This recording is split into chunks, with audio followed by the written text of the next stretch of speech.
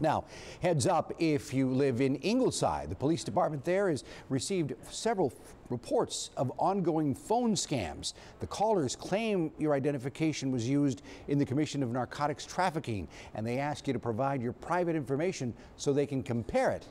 Ingleside Police are reminding the public not to give away any of your personal information. If you need to report a scam, the number's right there on your screen. They're in Ingleside, 776-2531.